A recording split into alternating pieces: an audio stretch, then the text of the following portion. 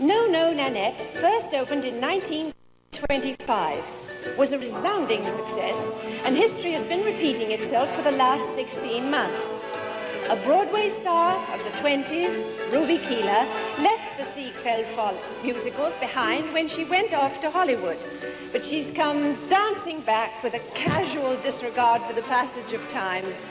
And perhaps that's the secret.